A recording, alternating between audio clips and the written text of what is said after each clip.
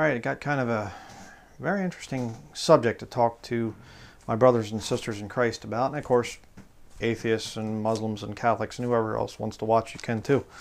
But a lot of you aren't going to get it because this is spiritual discernment stuff.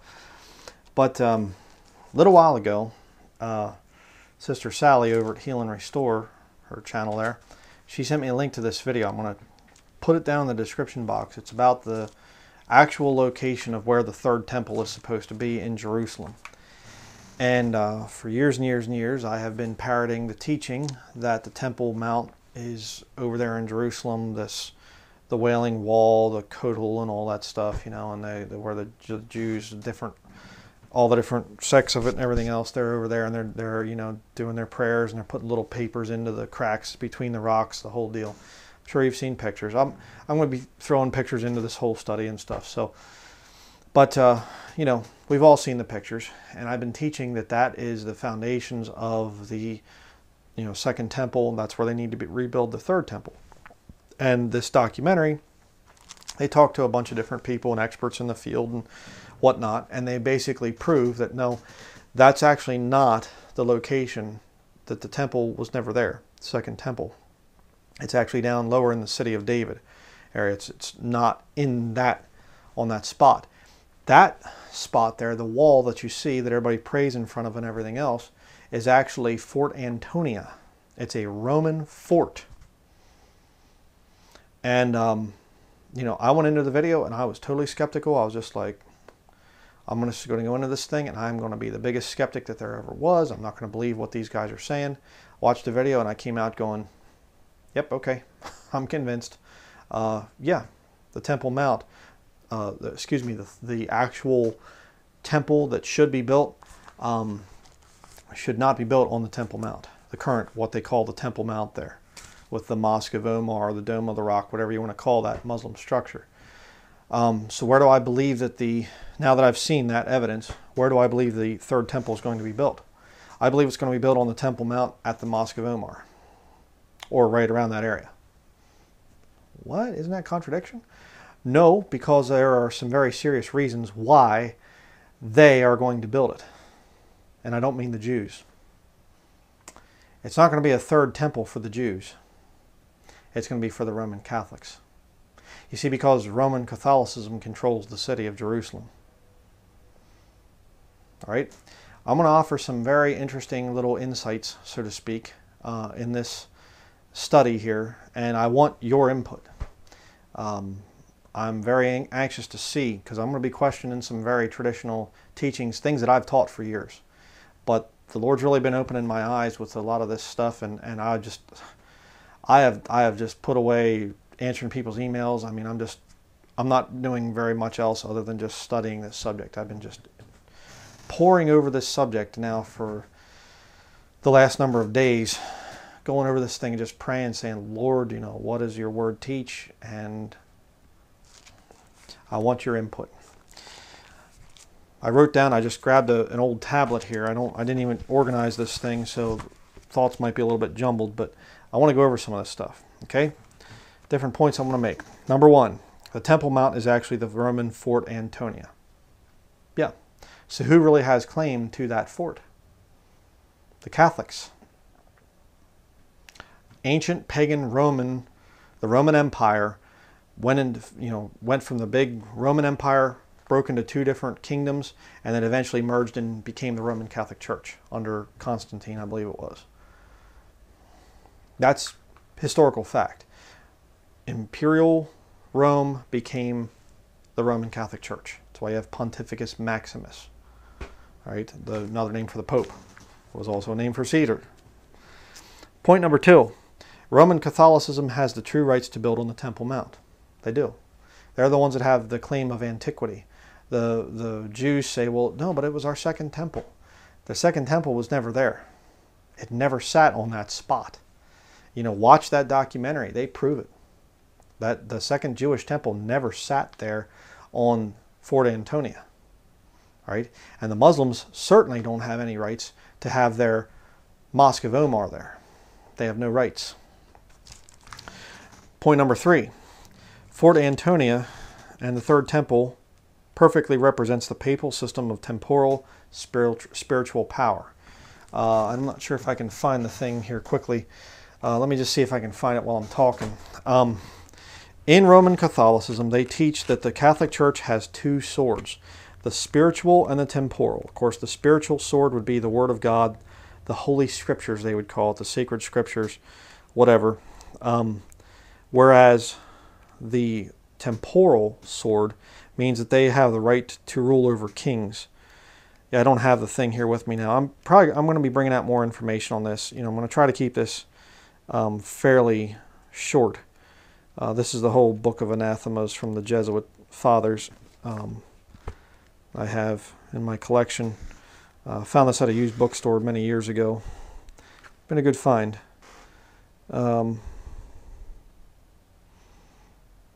It's talking about marriages there, matrimony.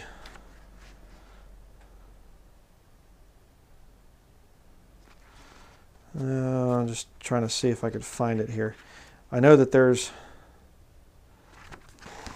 here it is, Church teaches by Jesuit fathers. So I'm not making it up. People get, all excited and stuff and say I'm conspiratorial because I talk about Jesuits and things. Well, I have the sources to prove it, so whatever. But the Vatican believes that they have both the right to rule over all religions and also all political powers. All right, and that's going to be very important, to remember for the future. Again, if you're a Muslim or if you're anything other than Roman Catholic or atheist, whatever else, you're going to be looking at a future of forced conversion. Doubt it not. Point number 4, Matthew chapter 13, verse 33. We're going to read that here. Mentions something very interesting. We're going to start out actually in Matthew chapter 11, your King James Bible. Get a very important concept here. Matthew chapter 11, verse 12. It says, "And from the days of John the Baptist until now, the kingdom of heaven suffereth violence, and the violent take it by force." All right, this is a reference to Jerusalem, the city of the great king. All right, you can go back to Matthew chapter 5. I'll show you that. Matthew chapter 5 and verse 35. It says here, well, it started verse 34. "But I say unto you, swear not at all, neither by heaven, for it is God's throne, nor by the earth, for it is his footstool, neither by Jerusalem, for it is the city of the great king." All right, Matthew chapter 11, verse 12, "The kingdom of heaven suffereth violence, and the violent take it by force." People say, well, that's where God dwells. Okay, when did anybody take God's realm there, heaven? When did anybody take it by force? Never. Nobody's going to take it by force. You say, well, it's a spiritual kingdom, it's a spiritual fellowship, just like the same thing as the kingdom of God. No, the kingdom of God is within us as Christians. Peace, joy, righteousness. Okay, how are you going to take that by force? No, what this talk is talking about, Matthew 11, verse 12, is talking about the physical kingdom whose headquarter is Jerusalem. That's what's going on there. But look at Matthew chapter 13. This is rather interesting. Matthew chapter 13, kind of an interesting number, verse 33. And the Bible does have a system of numbers too, by the way, so don't get excited. I'm not teaching occult numerology. The Bible definitely has a system of numbers. 13 is not a good number. Matthew 13, verse 33. "Another parable spake he unto them, the kingdom of heaven," the physical kingdom, remember that, "is like unto leaven, which a woman took and hid in 3 measures of meal till the whole was leavened." Then he goes on. But look at the verse. "The kingdom of heaven," the physical kingdom, "is like unto leaven." The leaven in Scripture, Jesus warns about the leaven of the Pharisees and things. It's false doctrine, is what it's talking about there.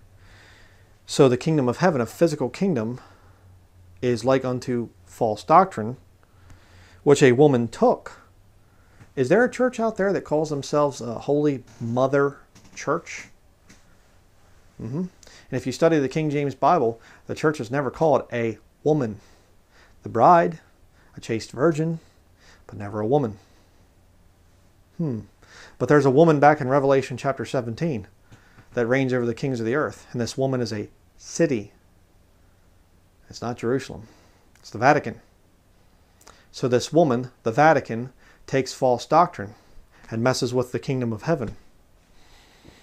And look what she does. And hid in 3 measures of meal until the whole was leavened. What's going on there? This woman, the Vatican, takes false doctrine and she hides it in 3 measures of meal until they become one. Till the whole was leavened. Wow. Now here's the question. What are the 3 measures of meal? You say Catholicism, Protestantism, and the Orthodox Church. No, because that's not going on over there in the city of the great king. Those groups are there. Many of them are represented in things with organizations there in Jerusalem. But what are the 3 monotheistic religions? Catholicism, which the media calls Christianity. Catholicism is not Christianity, but let's just go with that for a minute. Catholicism, Judaism, and Islam. That's the 3 measures of meal that are associated with the physical city of Jerusalem. Look it up. Again, I'm not messing around here. The Jews are there. They're saying, hey, we don't want anybody, right now there's all this controversy, we're not going to let any Muslims in towards, to get to the Dome of the Rock. And the Muslims are going, it's our 3rd holiest site. How dare you? We're going to start riots. And Mahmoud Abbas and the Palestinian president, he's saying, calling for days of wrath and vengeance and stuff like that. And they're throwing firecrackers and people getting shot and all kinds of stuff like this. And the Catholics are saying, we have our holy shrines there too. 3 measures of meal, you see. And the leaven that woman is sowing is over the identity of where that temple is supposed to be. Because you see that the key to Bible prophecy here is that temple, that city of Jerusalem. If you're going to rule the whole world, you rule it from Jerusalem. Not from the Vatican, not from London, not from Washington, D.C., or any other city. One city. The city of the great king, according to Matthew chapter 5, it's Jerusalem. Jerusalem is the city of the great king. I mean, what other city is seeing so much fighting? Do people fight over so much, so hard for that city? It's Jerusalem. You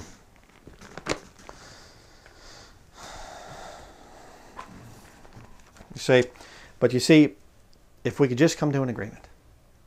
The Catholics have their Church of the Holy Sepulchre, which is not very far away from this Temple Mount thing.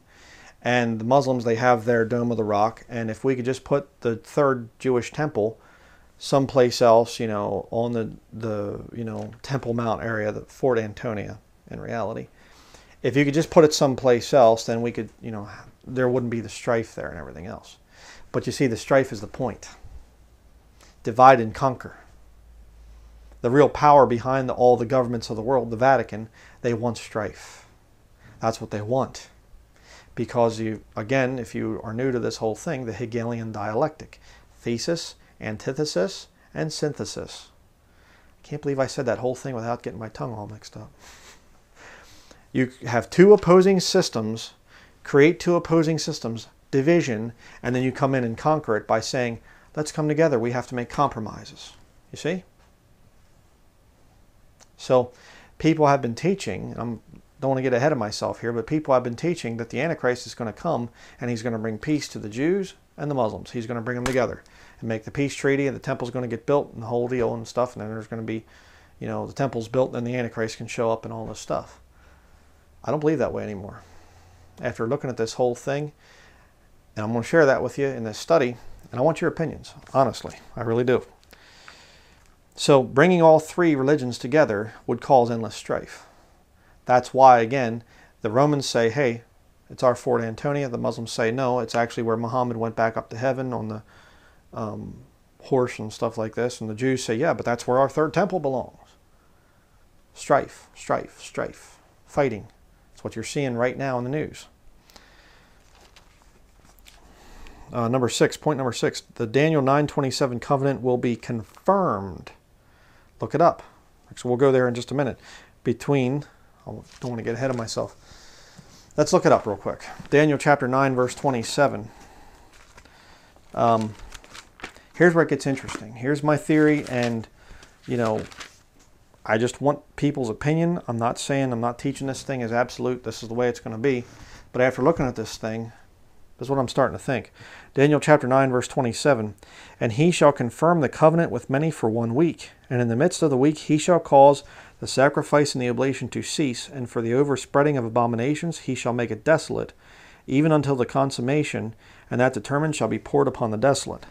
You get these dumb bunnies, these replacement theology nuts like Anderson and Tex Mars and some of these others, and they say, well, there will be no temple. There's no temple and all this other stuff. There has to be. Bible prophecy said that there would be. The Antichrist is going to set himself up to be worshipped in that temple someday, that rebuilt temple. And he's going to cause the sacrifice and oblation to cease. That's why you have the Temple Institute today getting all the stuff ready, the red heifer and the investments and the huge big golden menorah and all this other stuff. They're getting ready. The Temple Institute, again, do a Google search and look, and you'll see the Temple Institute's like right beside the whole Fort Antonia thing, the Temple Mount as it's falsely, called. They're getting ready to build this temple, but they have to build it on that, the footing of that Roman fortress. I'm going to explain why here as we continue. But notice it does not say he will sign the covenant. And yet that's what most people say. Again, I've said this stuff in the past because I've never really looked at it. I've parroted what I've been taught. But I'm starting to look at this thing and going, wait a second, this is not making sense to me. There were certain things that never made sense and just didn't line up, but I just never looked at it until now. The Lord's been revealing some stuff to me. What does it mean there? He shall confirm the covenant. That means the covenant's already there. And he confirms it. The deal is there. They just need to work out the details. He confirms it. And here's my theory. What if this covenant that's confirmed is not between the Jews and the Muslims? What if it's between the Jews and the Catholics? Huh? Who owns the Temple Mount? Well, the nation of Jordan. Well, they are the ones that think that they own it. Maybe they think that they have custodial care of that land or whatever else. But let me show you something. Right here, Israel Ministry of Foreign Affairs. Right there. This is 1997, 10th of November, 1997. Legal Personality Agreement, State of Israel / Holy See. Okay, right there you go. Going down through. I'm going to read it. You can look this up online. It's available. Agreement between the State of Israel and the Holy See. Article 1. This agreement is made on the basis of the provisions of the fundamental agreement between the State of Israel and the Holy See. Roman Catholicism, in other words. Which was signed on 30th of December 1993. And then entered into force on 10th March 1994, hereinafter the Fundamental Agreement. Article 2. Recalling that the Holy See is the sovereign authority of the Catholic Church, the State of Israel agrees to ensure full effect in Israeli law to the legal personality of the Catholic Church itself. Article number 3. The State of Israel agrees to assure full effect in Israeli law in accordance with the provisions of this agreement to the legal personality of the following. It lists a whole bunch of Catholic churches. I didn't even get through this whole document. But the nation of Israel granting the Catholic Church rights to the land. It was called the Oslo Agreement, is what the thing was called. I believe it was 1992, I think it was, and then 93 it was when it was, all ratified and everything else, where you had Shimon Peres, and he basically gave, the Holy Lands there, the city of Jerusalem, he gave it to the Vatican to be made into an international city. And right now, they're still trying to iron out the details. The Jews are going, yeah, but if we build our temple up there, then, you're saying it's going to be open to all the people and things. Anybody can come into the Jewish temple. Well, that would defile it and whatever else. And the Catholics are going, yeah, but it's our land. We can give it to you. They're hashing this thing out. Think about that one, brethren. It's not going to be a peace treaty between the Jews and the Muslims. The Antichrist confirms the covenant that's already there. How close are we to the rapture again? Whoa. And I'm going to tell you right now, I don't have all this stuff worked out. I'm just like bursting with this information. I'm just like, you know what? I need to get this video out. I need to get it on just out there, and I want your input to hey, brother, what about this? What about that? I mean, please answer something. Those of you that are saying, oh, I don't know about this. Where in the book of Daniel, where in the Bible does it say anything about Jews and Muslims signing an agreement? Show it to me. It's an assumption. Say, well, you know, Isaac and Ishmael and their descendants and stuff. Sure, sure. I understand that. But where does it say that they're signing a peace treaty? A covenant is confirmed. Daniel 9:27, that's what the Bible says.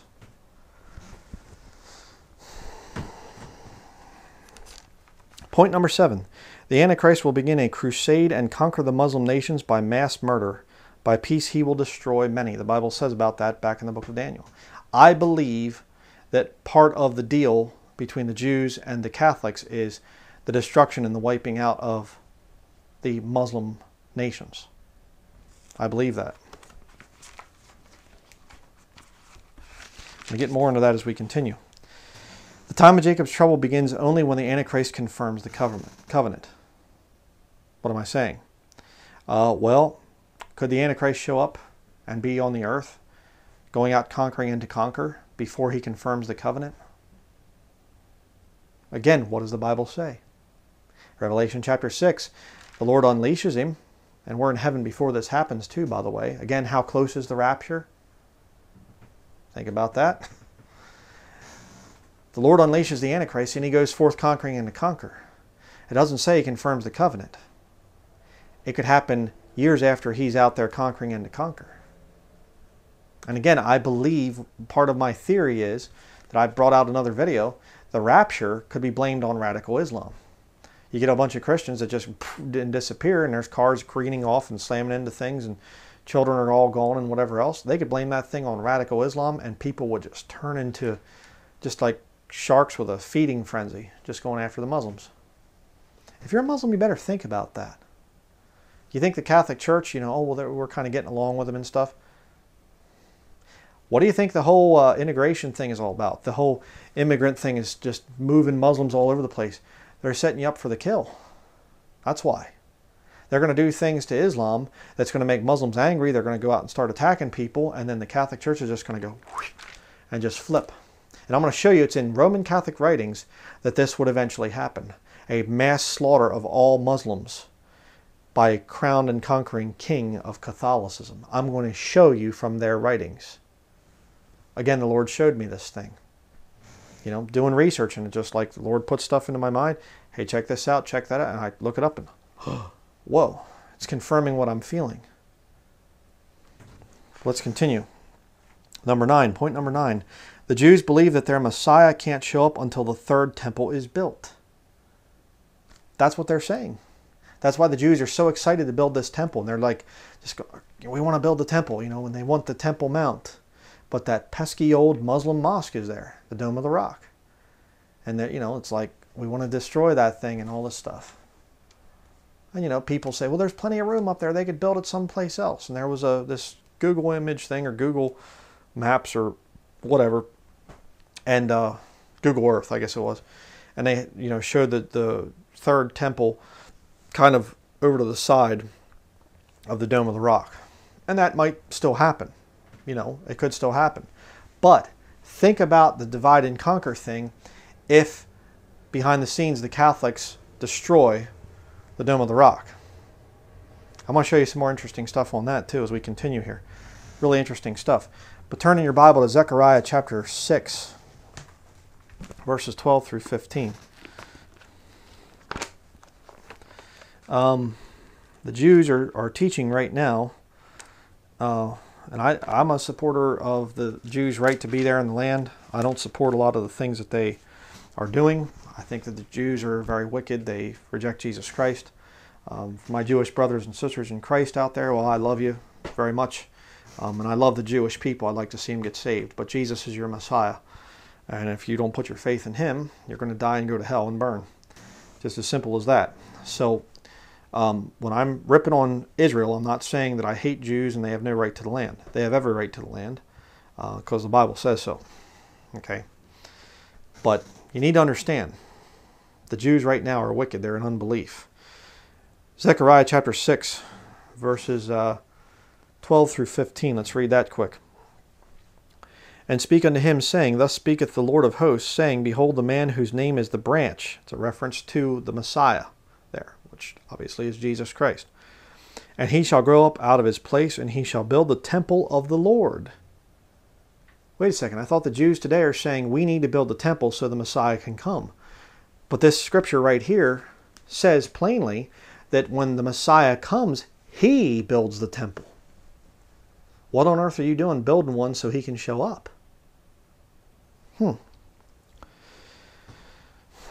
Verse 13, Even he shall build the temple of the Lord, and he shall bear the glory, and shall sit and rule upon his throne. He builds it, and then he sits on the throne and rules from it. And he shall be a priest upon his throne, and the council of peace shall be between them both.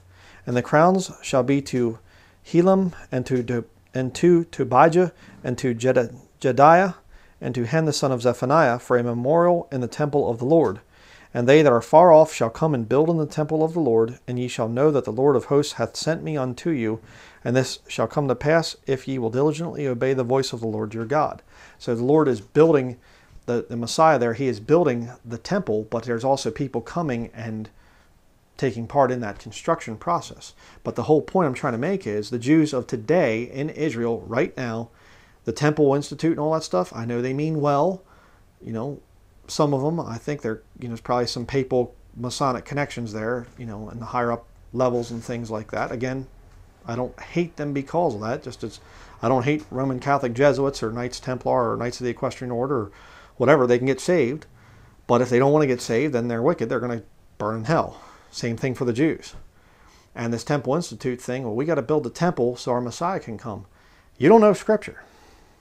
You don't know your own book, the Old Testament there. Okay? So, that's important to understand that. But, continuing here, let me go over some more of the points that I just quickly wrote down. Revelation chapter 13 makes it crystal clear that there will be only one religion allowed in the time of Jacob's trouble. The whole world worships the beast. So it's not this ecumenical thing. That is a smokescreen that the Catholic Church is creating. Again, the Ecumenical Council, Vatican II, all that stuff. Who created the ecumenical movement? Roman Catholicism. All right? It's right there. Roman Catholicism will be the one world religion, not a nice religion of all tolerance and everything else. I mean, again, how do you control the world when everybody gets to do their own thing? You can't. You need to have a totalitarian religion, a fascist religion, to control the entire world. It's going to be Roman Catholicism. And again, oh, well, you know, but we could coexist with Muslims. No, you can't. Some Muslims can kind of, they're wishy-washy enough that they could maybe get along with some Catholics. But the real ones, they know that they can't get along with Catholics. And Catholics can't get along with Muslims. And they both can't get along with the Jews.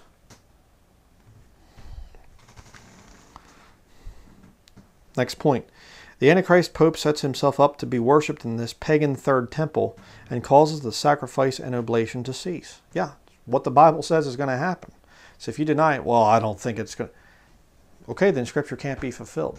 There will be a third temple, and it will be a Roman temple, you know, that the Jews are allowed to use, thinking that, oh, the Romans, you know, they've signed, we've confirmed this covenant that, you know, started with the Oslo Agreement, and, you know, you had Shimon Peres there too. I don't think I said this before, but he was actually knighted in 2008 after giving his lands.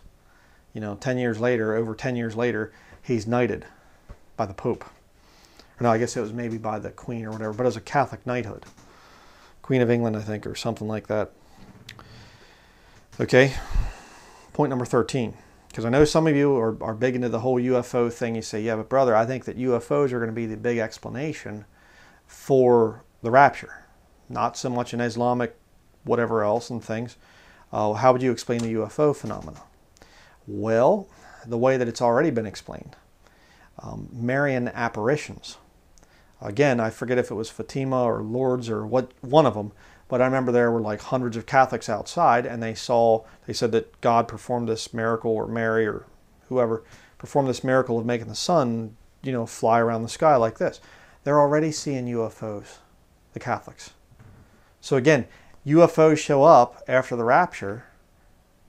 They'll just do some kind of Catholic manifestation, look like the communion host up there in the sky, and the Catholics will be going, what should we do, God? And they can beam into their minds, with that, some of the technology that they have and whatever, surpassing the conscious mind and into the subconscious mind. And, they say it vibrates the cartilage in between the two halves of the brain. I mean, again, look this up. This stuff, there's patents for this technology. Okay. Some of the HARP stuff and whatever else.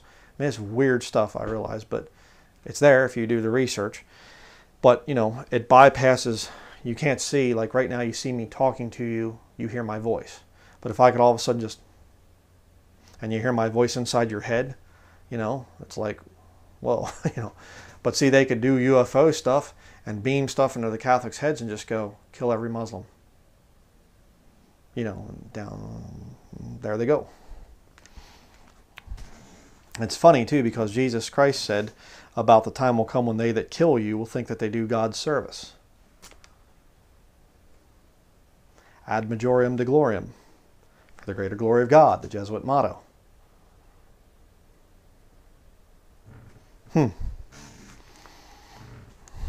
The Catholic slogan for the military, for God and country.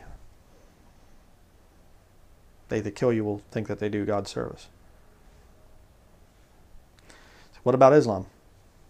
Well, again, you can do the study. Islam comes from Roman Catholicism.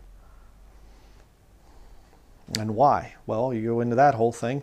Again, the Catholics fighting with the Jews all the time. They created Islam to further fight with the Jews. Islam kind of got out of control, started kicking back to the Catholics, and so they've been doing the Crusades and all this other stuff. Yeah, it's about the Catholics and the Jews, not the Jews and the Muslims, you see.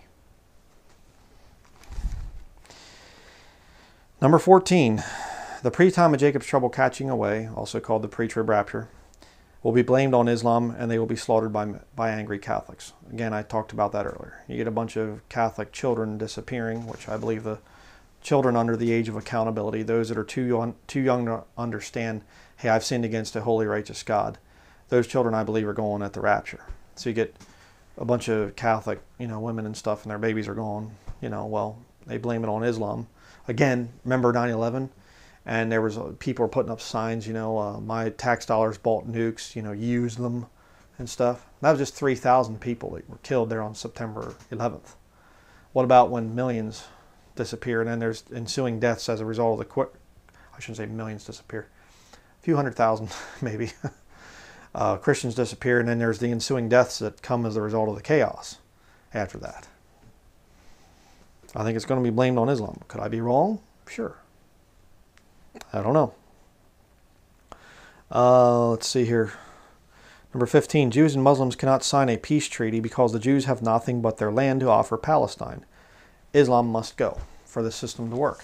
Again, think about this. This is something that's always kind of bothered me. Okay, we're going to have, the Antichrist is going to show up, and there's going to be the two-state plan, the two-state solution. They're talking about this thing in the news all the time. Jared Kushner, Trump's saying, I'm going to have my son-in-law work out this deal. That kid's too big of a sissy. I'm sorry. He just looks like he just got done playing video games whenever you see him walking through or whatever else, news conference. He's not going to do any kind of peace plan, whatever else. It's a smoke screen, people. Give me a break. There's not going to be this two-state plan. I mean, again, the Jews say, hey, we want the Temple Mount to build our temple. We need to get rid of the Mosque of Omar. We need to wipe that thing out. The Jews are putting up, metal detectors, and the Muslims are flipping out about it. How on earth are the Jews ever going to get to a point where they can say, hey, just sign here, and so we get to bulldoze your temple down?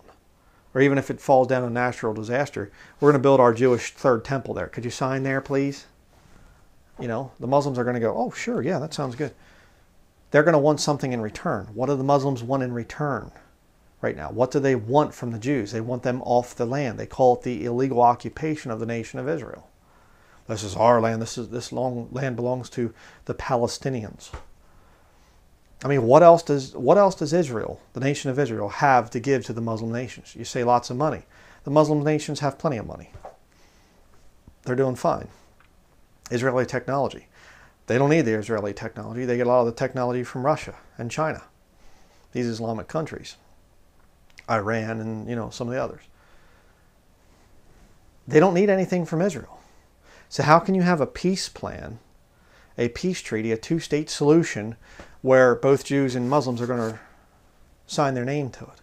It's not going to happen. The covenant that's confirmed is between the Jews and Catholicism. It's the Catholics' fort.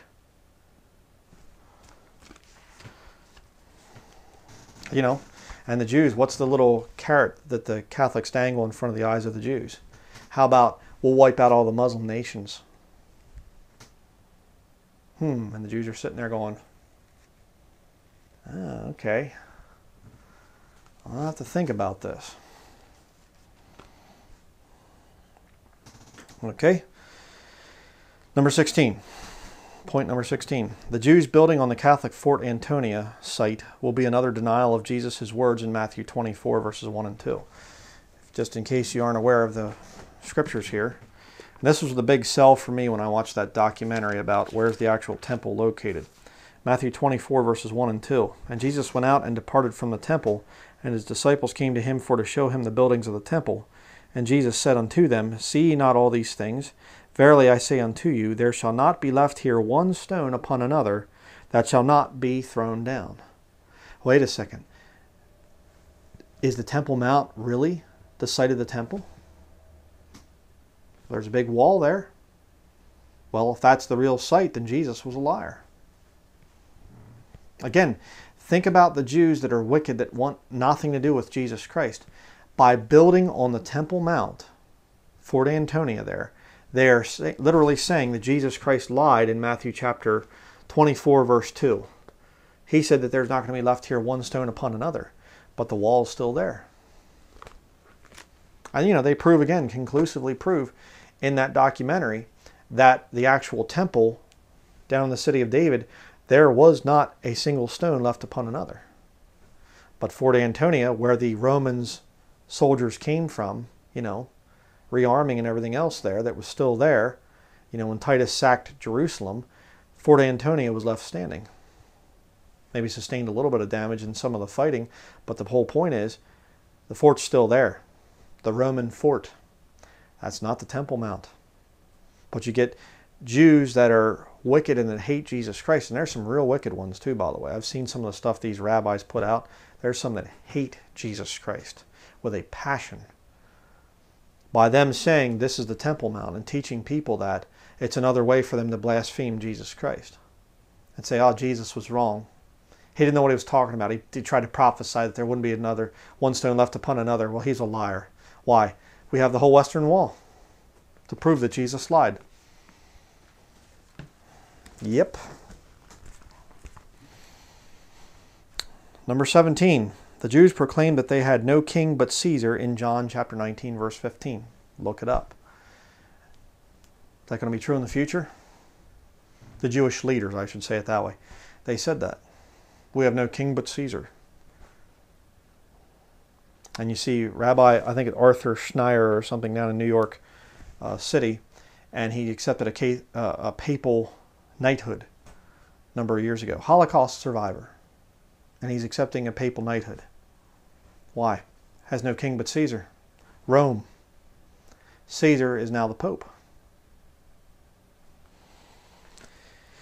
Number 18. The Oslo Accord signed between Shimon Peres and the Vatican in 1993 gave Jerusalem to the Vatican. Absolutely true. Again, the numbers, I think, were like 60% of Jerusalem is now Vatican real estate. And some say even higher than that now. All right? Again, Shimon Peres was knighted by the Pope in 2008.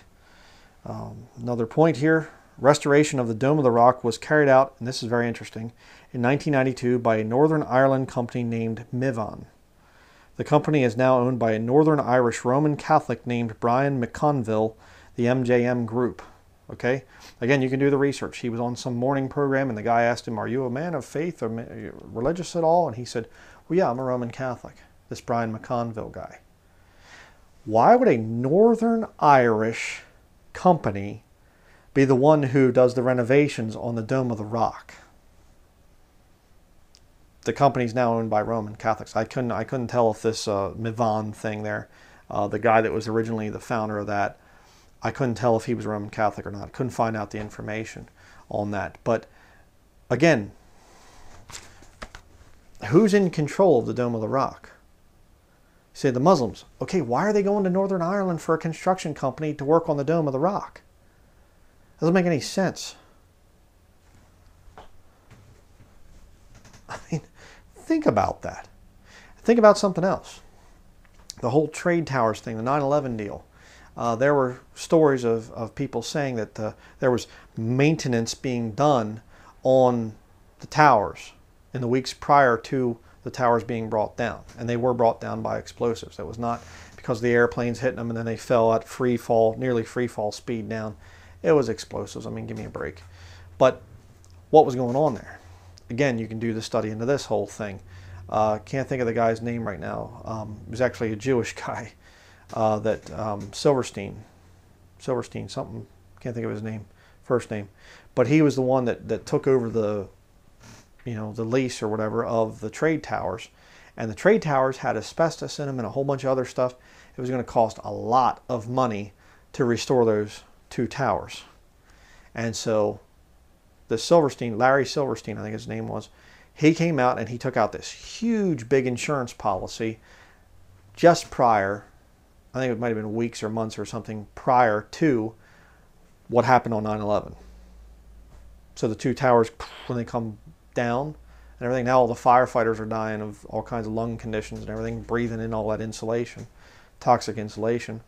Again, if asbestos is a really toxic thing. I mean, you could breathe it in and it will actually eat away some of the cartilage back in your nose. It's nasty stuff. And the firefighters, poor guys up in New York, or down in New York, they breathe that stuff in and they're dying just like flies right now. Very sad for them. But the towers are brought down and Silverstein comes away very rich. Big insurance policy. What would happen if they're going to plan the same thing with the Dome of the Rock? You get basically an Irish Roman Catholic construction company that's fixing the Dome of the Rock up. Get up in there and just kind of rig some thermite or some C4 or whatever else at the right moment. Boom, blow it up, and the Muslim world blows up as well and goes crazy. Rapture happens in the midst of all that. Again, gets blamed on Islam. Apparitions of Mary show up in the sky. Could be some pretty crazy times, I mean, you read the book of Revelation, you're going like, man, it seems so different from the world we currently live in. Yeah, but you throw these events in there, and I mean, there's even talk of Mecca and Medina, they could blow them things up too. Imagine the Islamic world. They'd go crazy. They'd go nuts, trying to kill all the infidels and everything else.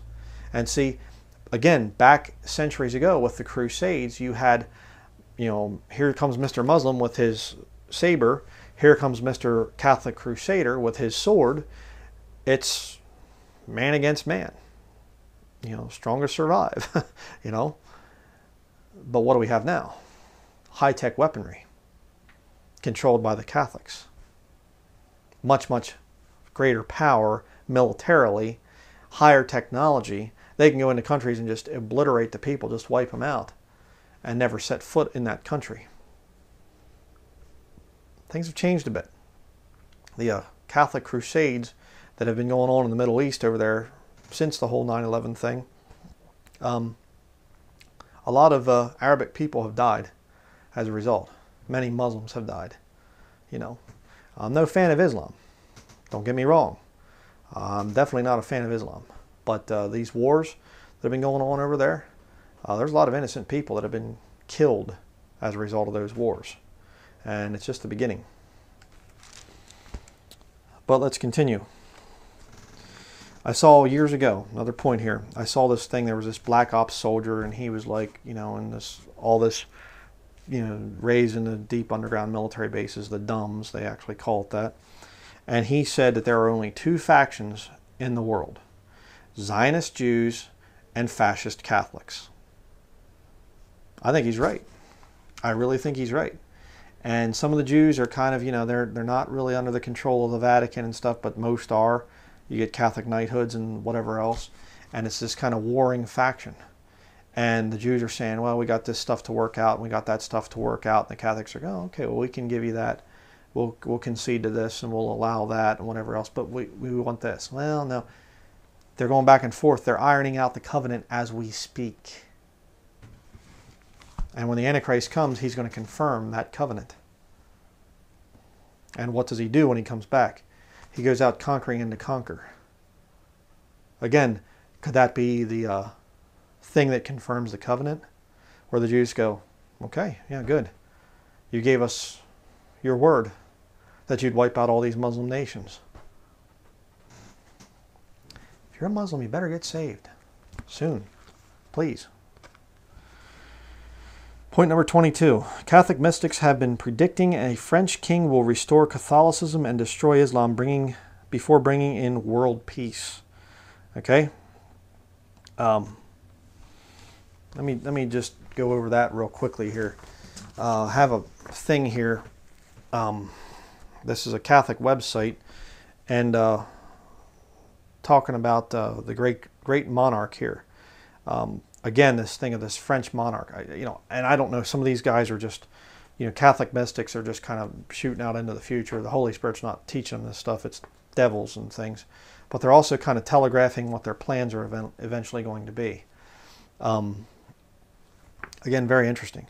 Hippolytus, 235 A.D., says the great French monarch who shall subject all the East shall come around the end of the world. That predates Islam. Okay? This is before Islam even existed. But Hippolytus is saying he's going to subdue this French monarch that eventually comes, is going to subdue all the East. And is basically going to rule the world. And it's interesting that we have a Jesuit-trained president right now in France, Emmanuel Macron. And Old Testament prophecies about the coming Messiah, his name would be Emmanuel. Is it Macron? I have no idea. He's obviously not taking much of a stand against Islam right now. But, could that change eventually? Yeah. Could it be another man? Yeah. Does it have to be somebody from France? Well, I don't know. These are Catholic mystics saying this thing, so I don't put a lot of stock in the thing if it has to be some guy from France. That's not what I'm trying to prove by reading this. I'm trying to show, I do believe that there will be this Catholic king that's coming, and he wipes out the Muslims. Let's continue here. Saint Methodius, 385 A.D., said, quote, "A time will come when the enemies of Christ will boast, we have subjected the earth and all its inhabitants, and the Christians cannot escape our hands. Then a Roman emperor will rise in great fury against them. Drawing his sword, he will fall upon the foes of Christianity and crush them. Then peace and quiet will reign on earth, and the priests will be relieved of all their anxieties." Interesting. I'm not going to read all these on here because some of them are just like, nah, I don't know about that. But St. Caesar of Aries, 469 A.D., says, quote, "When the entire world, and in a special manner France, and in France more particularly the provinces of the north, of the east, and above all that of Lorraine and Champagne, shall have been a prey to the greatest miseries and trials, then the provinces shall be succored," helped in other words, "by a prince, who had been exiled in his youth, and who shall recover the crown of the lilies. This prince shall extend his dominion over the entire universe. At the same time there will be a great pope, who will be most eminent in sanctity and most perfect in every quality. This pope shall have with him the great monarch, a most virtuous man, who shall be a scion of the holy race of the French kings." Descendant, in other words. "This great monarch will assist the Pope in the reformation of the whole earth. Many princes and nations that are living in error and impiety shall be converted, and admirable peace shall be appeased through their repentance, penance, and good works. There shall be one common law, only faith, one baptism, one religion. All nations shall recognize the Holy See of Rome, and shall pay homage to the Pope. But after some considerable time, fervor shall cool, iniquity shall abound, and moral corruption shall become worse than ever, which shall bring upon mankind the last and worst persecution of Antichrist, and then the end of the world. Now here I thought to myself, because there's a couple of these mystics that say this, that there's going to be this crowned and conquering Catholic king, and then the Antichrist shows up, and I'm going, this doesn't make any sense, because the crowned and conquering king is the Antichrist. I don't get it. And then it was just like, I do get it now. You know what they're trying to say by that? These mystics? And there's a couple, like I said, that say that. You're going to see it again here in just a little bit.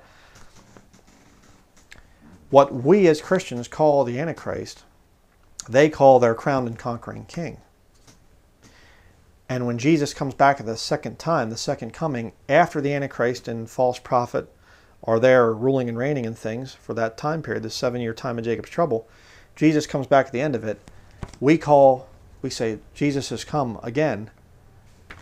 The Catholics are saying that that's the Antichrist.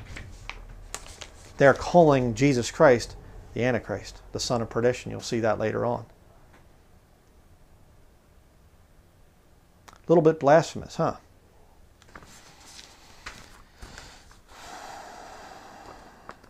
Okay. Werden die Otante, 1300 AD. The great monarch and the great pope will precede Antichrist. See it there again. They're saying that the what we call the Antichrist is going to come, and he'll be there, and then what we call Jesus Christ, they're calling the Antichrist. Just total satanic, just horrible stuff. The nations will be in wars for 4 years, and a great part of the world will be destroyed. All the sects will vanish. The capital of the world will fall. The Pope will go over the sea carrying the sign of redemption on his forehead. Sign of redemption on his forehead? The Bible, Revelation chapter 20, talks about the mark of the beast being upon the forehead. In the right hand in the forehead in Revelation 13. But, there, and then also chapter 14. But it says in Revelation 20 that it's also upon the forehead. This thing is saying that in 1300 AD, the Pope's going to have it upon his head. The sign of redemption. And after the victory of the Pope and the great monarch, peace will reign on earth. So they're actually saying that there's this too there, the Pope and the great monarch. The Antichrist and the false prophet, you see. Those two are going to reign, and there's going to bring great peace in after they defeat the Antichrist. Crazy. David Pareus, I'm not sure how you say that, 1622 AD. Says here, quote, the great monarch will be of French descent, large foreheaded, large dark eyes, light brown hair, and an eagle nose. He will crush the enemies of the Pope and will conquer the East. Same thing basically as Hippolytus said back in, like the 3rd century. Next we have Holshouser, 1658 AD. Quote, when everything has been ruined by war, when Catholics are hard pressed by traitorous co-religionists and heretics, that would be me, when the church and her servants are denied their rights, the monarchies have been abolished, and their rulers murdered, then the hand of Almighty God will work a marvelous change, something apparently impossible according to human understanding. There will arise a valiant monarch anointed by God. He will be a Catholic, a descendant of Louis the Ninth, yet a descendant of an ancient imperial German family born in exile. He will rule supreme in temporal matters. There you see the temporal thing again. The Pope will rule supreme in spiritual matters. Temporal, spiritual. At the same time, persecution will cease and justice shall reign. Religion seems to be oppressed, but by the changes of entire kingdoms it will be made more firm. He will root out false doctrines and destroy the rule of Muslimism. That's what it says right here. His dominion will extend from the east to the west. All nations will adore God, their Lord, according to the Catholic teaching. There will be many wise and just men. The people will love justice, and peace will reign over the whole earth. For divine power will bind Satan for many years until the coming of the son of perdition, the Antichrist. Again, they're saying that's Jesus Christ. So then that's it for that. Then I'm going to read one more here. St. Francis de Paul, 1470 AD. Now this one's a very long one, but very, very important. He says some really important stuff here to go along with this whole thing. All right. It says here, quote, this is 1470. Remember this. From your leadership, Simeon de Mena, Lord of Montalto, shall be born the great leader of the holy militia of the Holy Spirit, which shall overcome the world and shall possess the earth so completely that no king or lord shall be able to exist except he belongs to the sacred host of the Holy Ghost. These devout men shall wear on their breasts and much more within their hearts the sign of the living God, namely the cross. Look at some of the Roman Catholic orders and things. The Knights of the Equestrian Order, the Knights Templar, the Knights Malta, the Knights of Malta. You know, Sovereign Military Order of the Knights Malta, you know. Crazy. Continuing here. The first members of this holy order, Templars, shall be natives of the city of, he leaves that blank, but at the very back of this thing, the very end of it, he says, in the first he emphasizes the city, which I guess is Jerusalem. So the writer of this thing is saying this prophecy would be about Jerusalem. That's the city there. Where iniquity, vice, and sin abound. However, they shall be converted from evil to good, from rebels against God. They shall become most fervent and most faithful in his divine service. That city shall be cherished by God and by the great monarch, the elect and the beloved of the Most High Lord. For the sake of that place, all holy souls who have done penance in it shall pray in the sight of God for the city and for its inhabitants. When the time shall come of the immense and most right justice of the Holy Spirit, his divine majesty wills that such city become converted to God, and that many of its citizens follow the great prince of the holy army. The first person that will openly wear the sign of the living God shall belong to that city, because he will through a letter be commanded by a holy hermit to have it impressed in his heart and to wear it externally on his breast. Again, the Knights of the Equestrian Order, they're wearing these crosses, the Jerusalem cross. The Templars, all these Catholics are wearing these crosses. And they're all talking about taking over the city. Again, the covenant, the treaty whereby Israel is giving their lands to the Vatican. It's already happening. You see? It's already happening.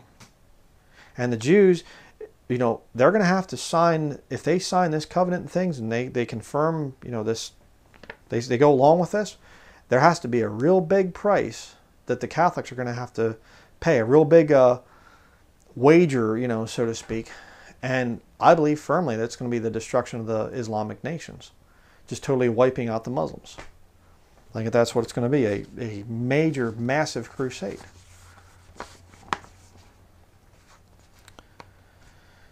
Continuing here, quote, that man will begin to meditate on the secrets of God, about the long visitation which the Holy Spirit will make, and the dominion that he will exercise over the world through the holy militia.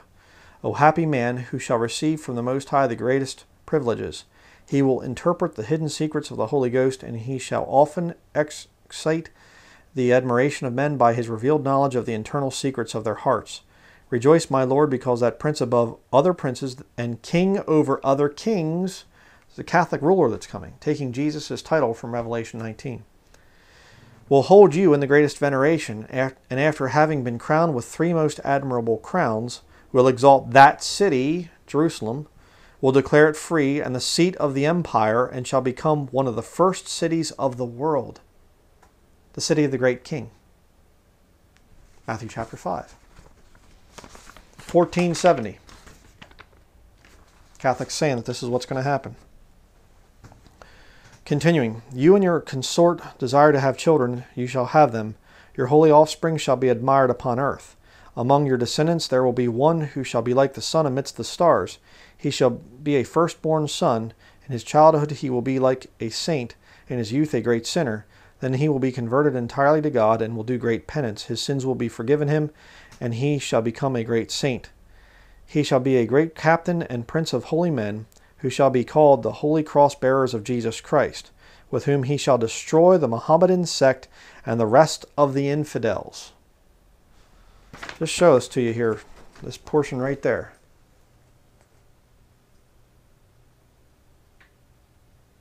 Okay? I'm reading it word for word, brethren.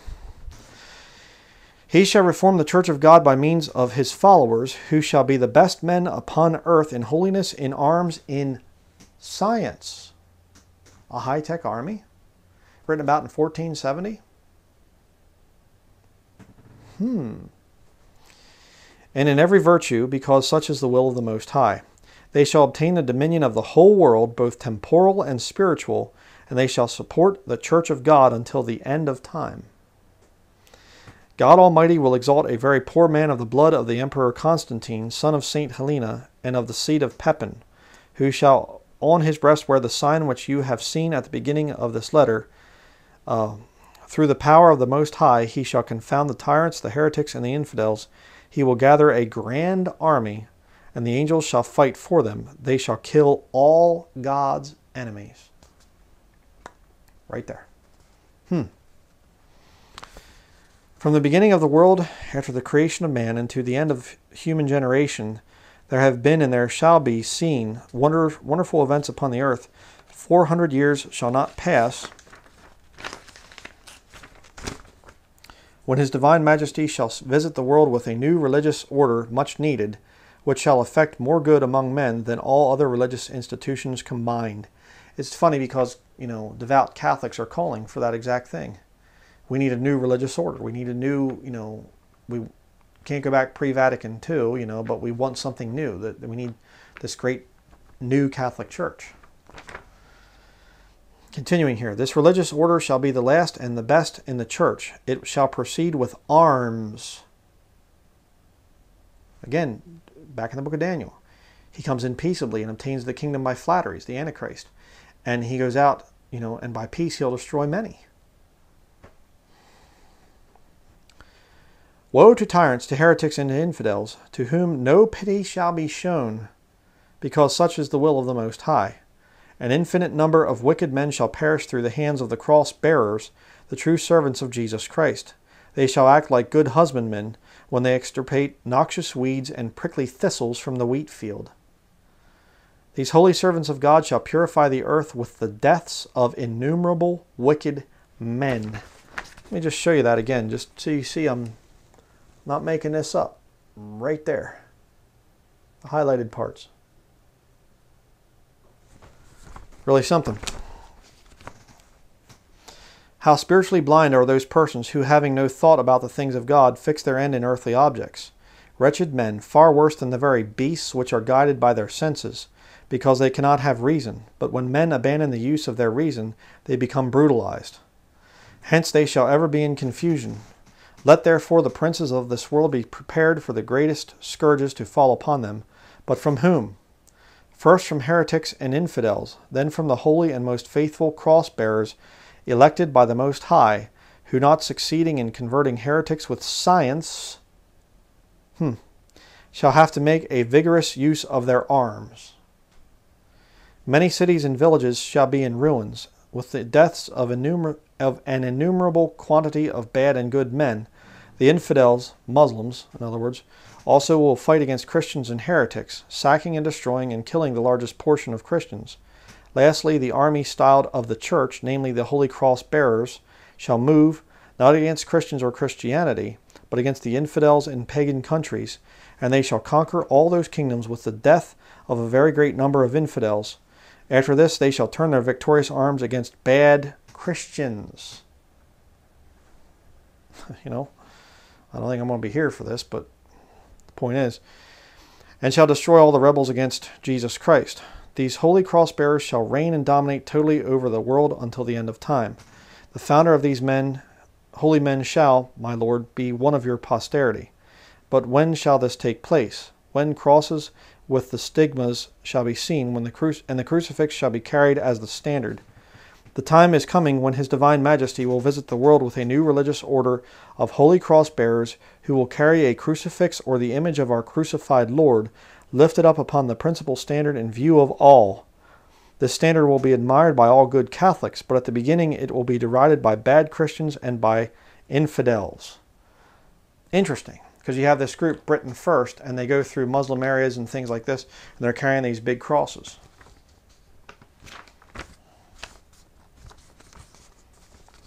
Give them time, they're going to be going out killing.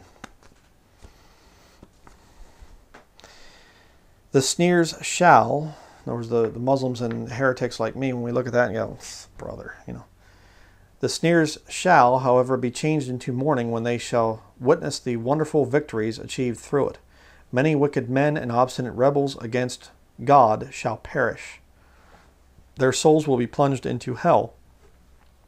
This punishment shall fall upon all those transgressors of the divine commandments, who with new and false doctrines will attempt to corrupt mankind and turn men against the ministers of God's worship. The same chastisement is due to all obstinate sinners, but not to those who sin through weakness, because these being converted, doing penance, and amending the conduct of their life, shall find the divine mercy of the Most High full of kindness towards them.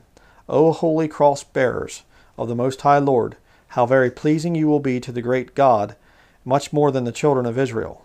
God will, through your instrumentality, work more wonderful prodigies than he has ever done before with any nation. Yeah, so they're going to start out being friendly and confirming this covenant with the Jews, and then after the Muslims are wiped out and the Christians are gone and things, and the heretics are very much lower in number, then they're going to turn on the Jews as well.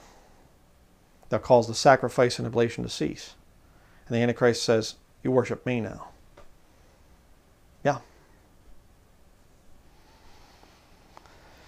But continuing here, he says, you shall destroy the sect of Muhammad and all infidels of every kind and of every sect. You shall put an end to all the heresies of the world by extinguishing all tyrants.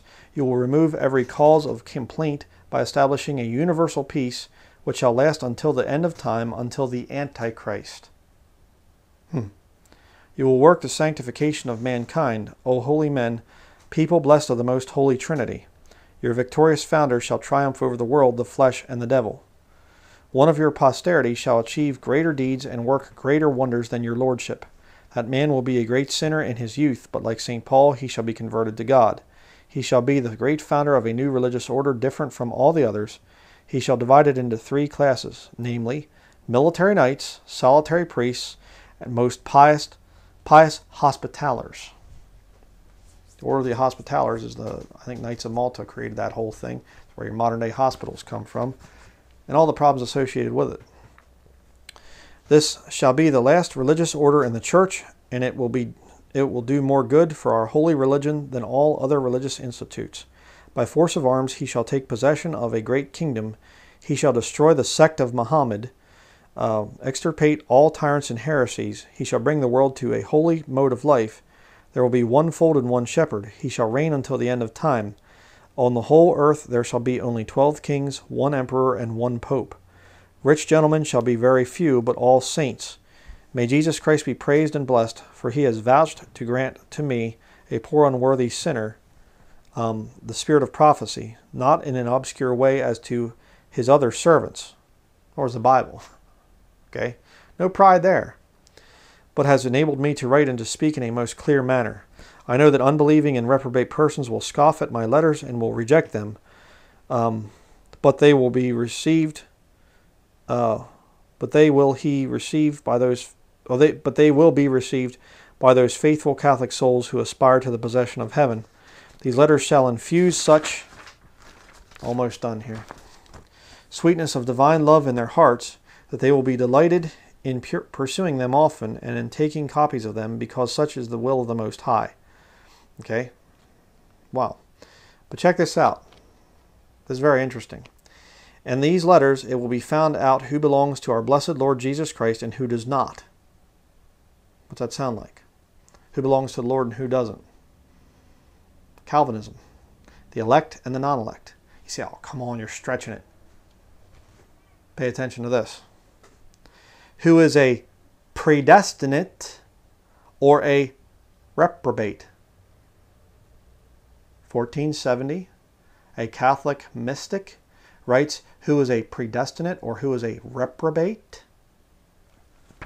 Where did John Calvin get his ideas from? Right there, you see it.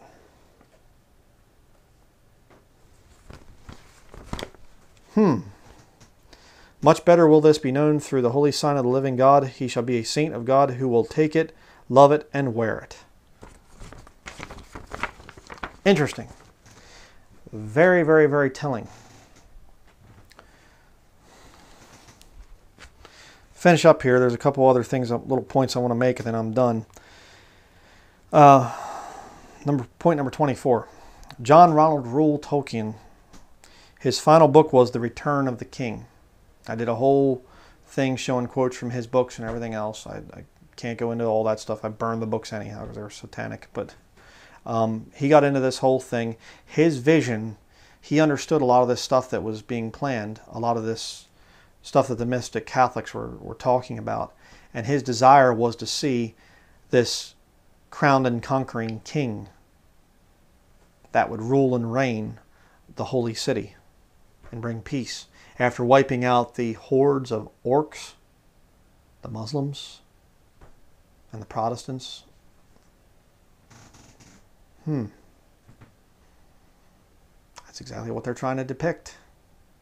All the different types of Catholics and things, and some of the, separated brethren among the Protestants that come back under the authority of Rome.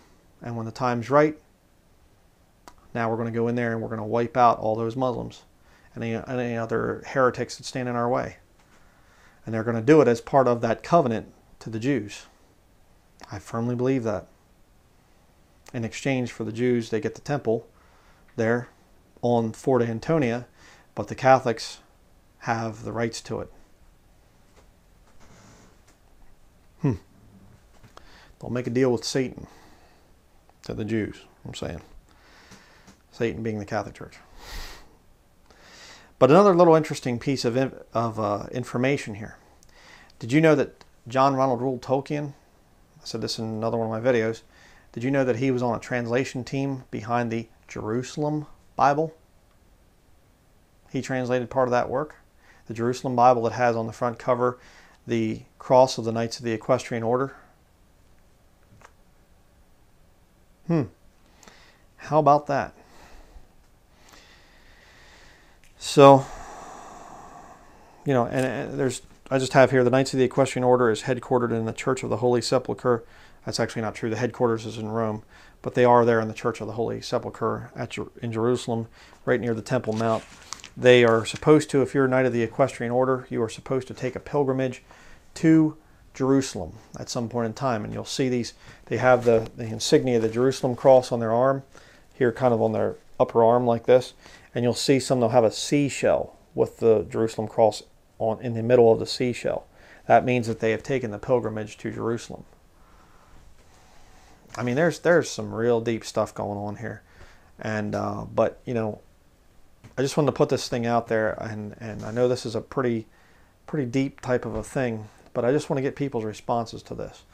For me, the thing that really sells me on this whole idea is, number one, watching that documentary, there is no possible way that the Second Temple was built up there on the current, what they call Temple Mount. Jesus did not lie. He said there wouldn't be one stone upon another. They'd all be thrown down.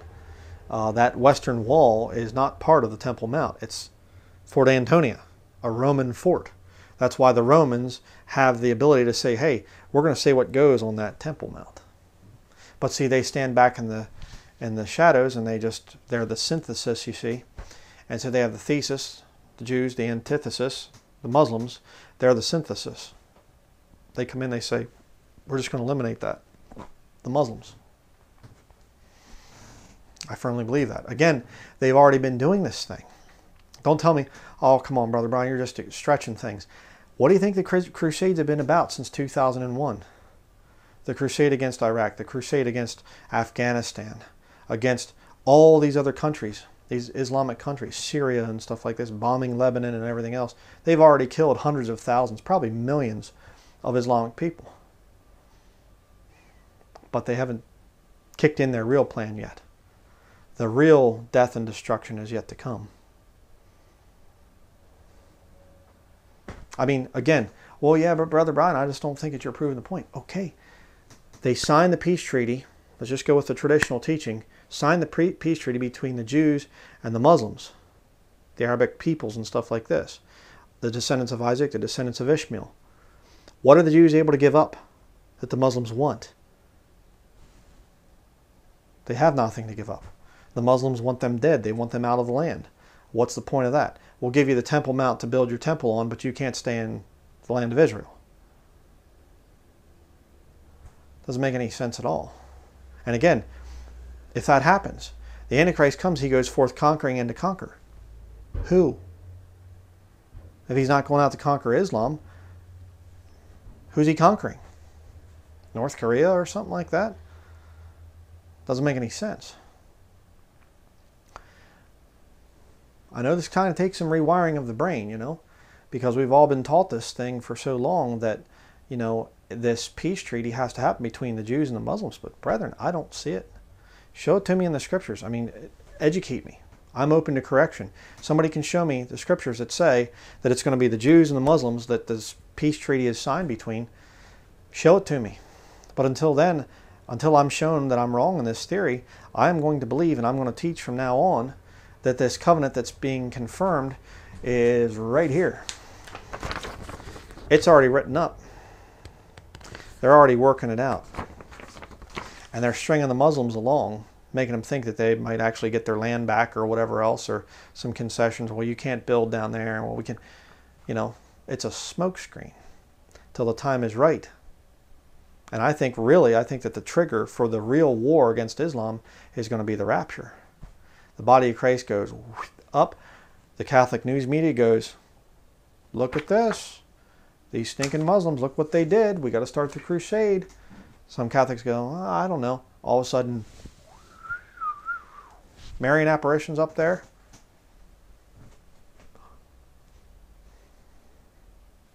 Some world leader shows up.